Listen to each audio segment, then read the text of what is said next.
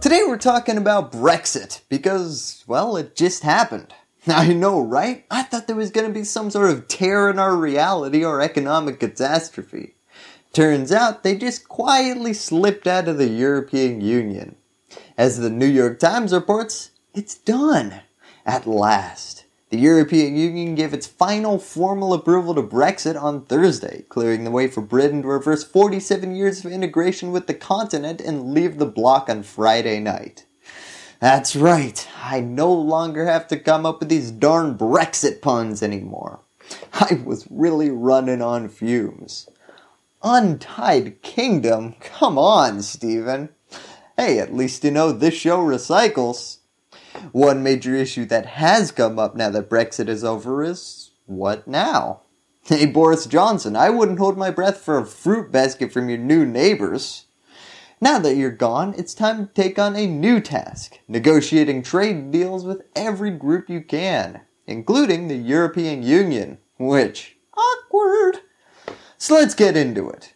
Now, trade is an interesting issue for Brexit because, as a member of the European Union, Britain couldn't negotiate a separate trade agreement just for themselves. That would be like if your Uber driver pulled up and then tried to negotiate a separate fare with you. The app says it's $20. Yeah, but if you want to do business with this car, that's going to be an extra $3. This means that because they're leaving the European Union, they're starting from scratch on the trade front. They have deals with nobody. As Boris Johnson's office said Friday, from tomorrow the UK will be free to begin trade negotiations with countries around the world. So let's get to looking at some of those trade negotiations now, starting with the big one. With one set of talks done, another will begin as the EU and UK negotiate what post-Brexit trade will look like. Britain wants a tariff-free, quota-free deal. Oh, man, I better start brainstorming new puns again, huh?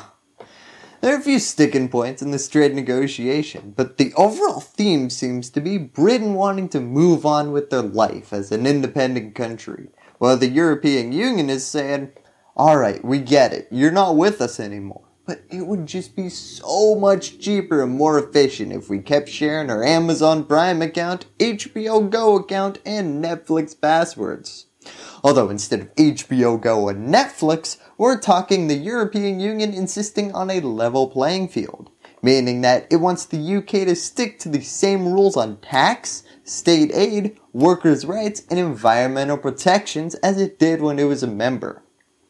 Of course, this is not exactly the ideal solution for Britain, as it would make the entire idea of Brexiting about as impactful as moving out of your childhood home into your parents' garage, because you're now an independent man and make your own rules.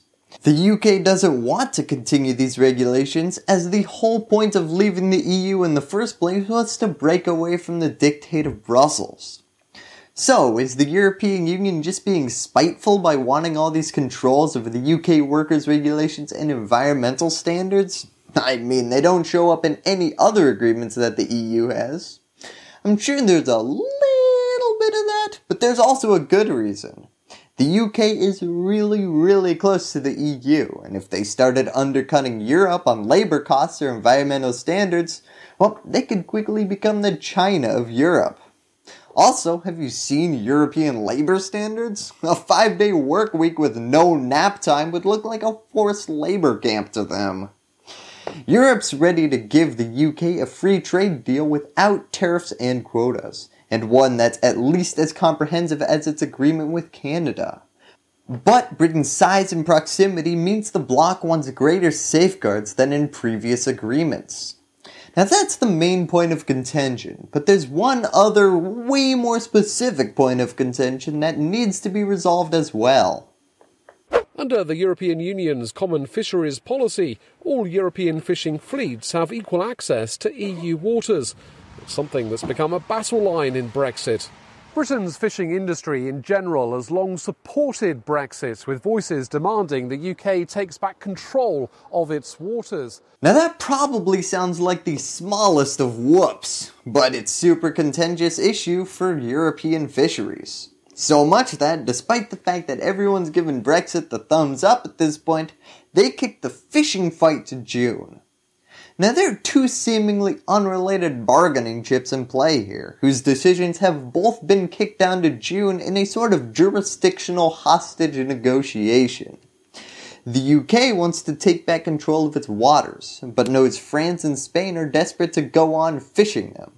The EU thinks Britain wants its financial services industry to have as extensive a level of access to a single market as possible. So in a few months, we're going to see some sort of trade agreement addressing these points of contention. But that's not even close to the end of this whole trade negotiation story, because apparently Britain wants to trade with other countries as well. A major new free trade deal with the US. This was held up by Brexiteers as one of the great prizes for Britain that would come from leaving the European Union. God, I sure hope you guys really want some soybeans. Might be an improvement on boiled fish though. And speaking of soybeans, a major and slightly offensive point of contention in this trade negotiation is that the United States is trying to sell Britain more food.